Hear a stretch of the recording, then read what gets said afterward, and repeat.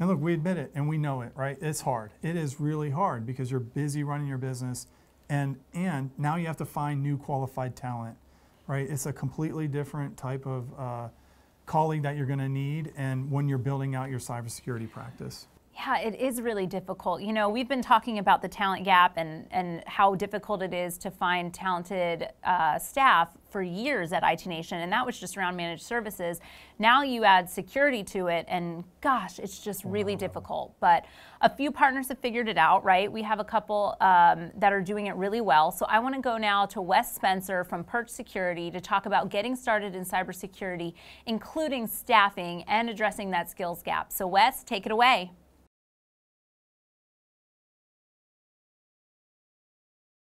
All right, Corey, thank you so much. My name is Wes Spencer, and I'm the Chief Information Security Officer at Perch Security. My job is to help all of our partners think through, strategize, and build better information security plans and services and products into their portfolio. And by the way, I also manage Perch's internal information security as well.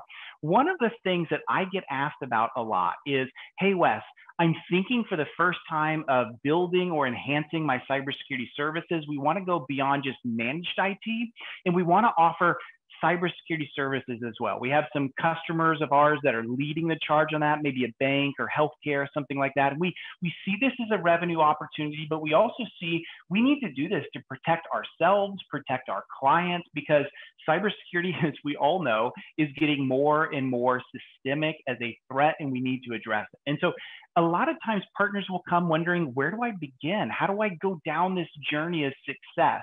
And I think one of the biggest challenges that exist in all of this is the staffing part. Where do I find the talent to run, the talent to build all of this? And I can quickly share a story of my own where I've been through that. I remember at a bank that I worked at, I was the CISO at a bank, and I hired my very first security analyst. We got him trained, got him up and running, turned out to be a great analyst. And within a year, he ended up leaving for New York Stock Exchange.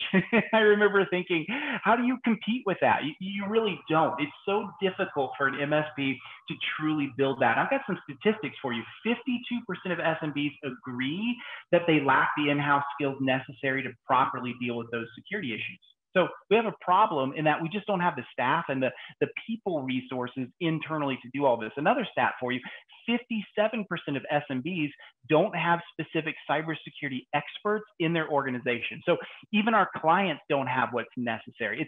It's very difficult in the talent shortage and the cybersecurity skills gap to find and meet all of that. So how do we handle that? How do we address that? Well, with me today is Shawn Brown of SnapTech IT, and I asked Shawn some questions around this and really got his feedback because they've successfully gone through this themselves, and they've been able to find a pattern of success through a co-management solution that's worked very well for them. And I wanted you to hear more from Shawn himself so you could understand how their path to success looked.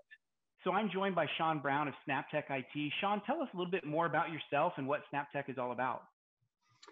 Well, good to be with you, Wes. Good to see you again. It's been a little while. So I'm Shawn Brown. I'm the president and COO of SnapTech IT. And so we're a managed service, provider. We've got offices here in the Atlanta area, out in Phoenix and in San Francisco.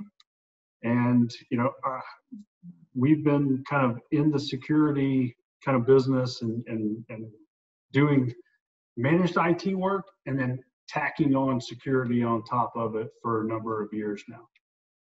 So Shawn, one thing I want to ask, because I love asking this question, is what got you into managed cybersecurity in the first place? That was a great story. So we were working with a company, I guess it's been about 6 years now, and they came to us and said, hey, so whenever you're ready, just send on over your SOC 2 report. And I was like, we don't have a SOC 2 report, so I guess we better get busy. So we started about 6 years ago going through and doing a SOC 2 Type 2 audit. In fact, I was working on our audit just a few minutes ago before we jumped on this call. So we're right in the middle of audit season again. And that was 6 years ago. I mean, that blows my mind, because for the most part, I think SOC 2s and the audits and going through those processes is just now starting to happen, you know, maybe a year or two old. So you guys have been doing this for a really long time. Okay, so that's valuable to us, Shawn, because one of the things I would love for you to clue us in on and give us some more information about is you guys have been down this road before. You've gone down this journey of how do I get the personnel to run all this? Security people are different than IT people, right? So I'm sure you guys looked at, do we build a SOC in-house?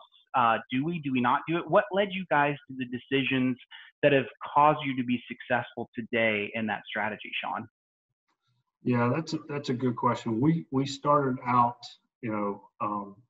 trying to train our internal staff on security. And then we started also trying to find great partners in the security space that could help us fill a gap that we had, both on the technical side of some of the things that we were trying to solve, like SIM and SOC and threat hunting and threat intelligence.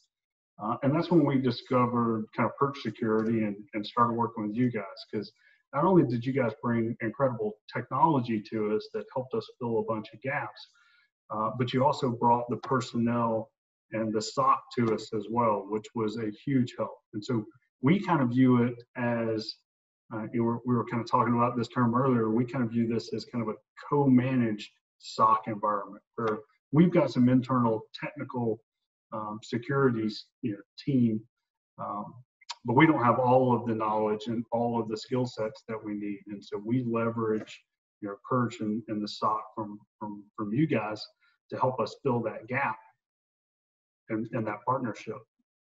Got it. So what I'm hearing from you, it's not that you couldn't do it, but just the resource building, finding the security personnel, retaining that talent. Like, those are things that it's just far better to outsource that piece, but still manage the security relationship for your clients. I mean, you guys have always been a risk first, strategy first, cybersecurity solution seller, but for you guys, outsourcing the security operations and the talent made the most sense for you guys, right?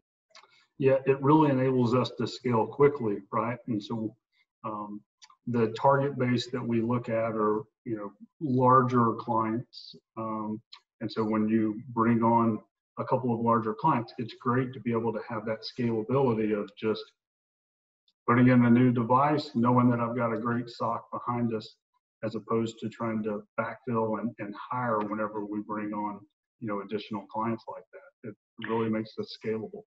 That's a fantastic point that you bring up, is scale needs to be considered in all of this as well. I mean, you might be able to meet the technical requirements for one client that needs a very niche set of cybersecurity solutions, but how do you scale that, right? So what I'm hearing from you is you guys have also built a solution that allows you to scale, not just with Perch, but your entire security services portfolio is completely scalable because you've built that intentionally in mind as well, right? Yeah, absolutely. Like we were talking earlier, we have an internal team, and it's small in nature. As we continue to grow, we'll grow that team a little bit, but having Perch as a large part of our SOC has been great in providing that scalability.